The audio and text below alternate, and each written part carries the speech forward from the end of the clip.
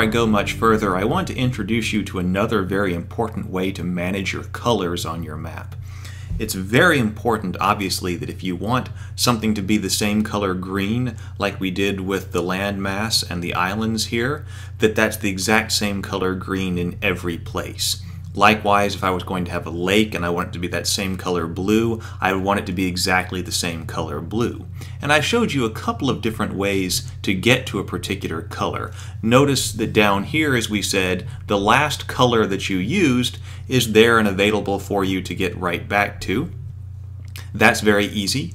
An extremely handy way to make sure you're using the exact same color is the Eyedropper Tool, which takes a sample of a particular color for you and puts it into either the fill or the stroke as it's selected. And of course, also, if you have a very specific color that you're trying to get to, then if you double-click on either the fill or the stroke, you can open up the color picker here and specify an RGB value or a very specific CMYK value or even a hexadecimal code for a color. So if you've got a very specific color and you know its particular designation, numeric designation in one of these different ways of communicating color, you can specify it exactly. There's another way to manage your colors that's very, very important when you're doing cartography, and especially if you're doing cartography as part of a series of maps, because then not only is it important to make sure that, for instance, the land is the same color green on every part of the map, it's also important to be sure that that same color green is the land on every map that you produce. So you're trying to carry the same color across different maps.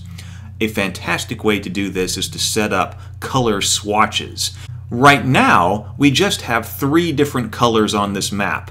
Well, 4 if you include the back of the black for the frame. But we've got the land color, the ocean color, and then we've got the color for the stroke for the outline of the land. What if we wanted to save those? I'm going to just cancel this right over here. And I'm going to go over here to my swatches palette. Again, Window, Swatches, if yours is not open or if yours is someplace else. These color swatches are a fantastic way for you to save a particular color for your map.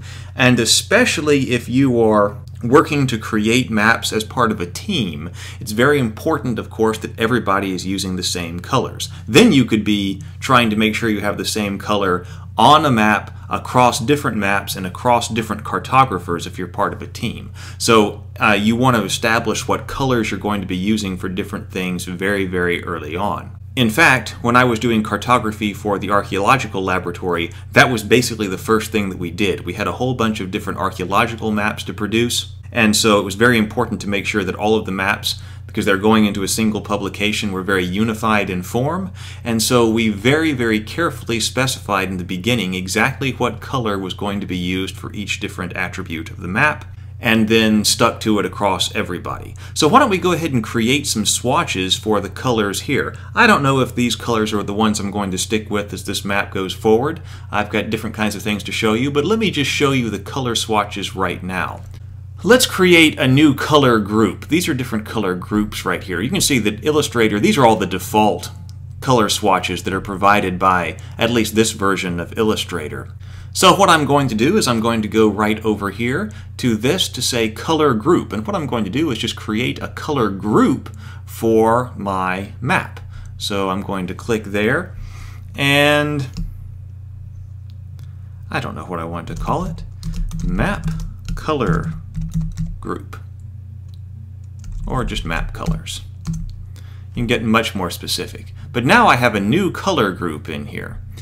Now the first color that I want to add to my color group is the green for the land. So I'm going to go over here to the eyedropper and sample that color green so that I've got it here. Green is forward, and then I'm going to click on New Swatch.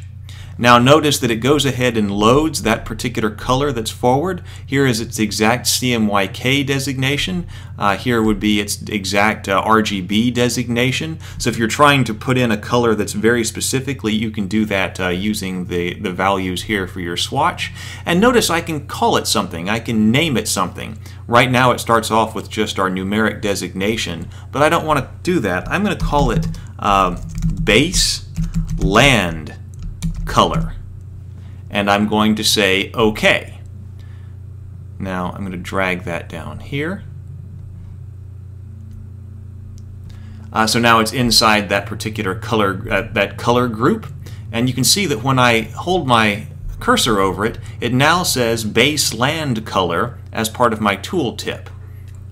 Now, let me do the same thing. I'm going to click here and now bring my border color over here, and I'm going to go to New Swatch, and I'm going to say Land Edge and OK, and I want to drag it down here to my new color group, and now you can see that is the land edge. And now finally I'm going to come over here and sample my water. Doesn't matter where I've got it, I just want to make sure that it's forward, so that when I say New Swatch, I can say Base Water, the basic color of water, and say OK, and then drag it down. And now I'm beginning to get a little palette, a color palette here, of the exact colors that I'm using for my map. So that if I were trying to put in a new island, I'm going to lock the upper frame here, and I'm going to unlock the base layer, the base land layer, and if I wanted to draw in another island right here, okay. Now, how do I get it to exactly those colors? Well, here I've got the stroke, and I can just click over here to the color for the edge, and then click over here. Instead of no fill, I want it to be filled with my color for the land.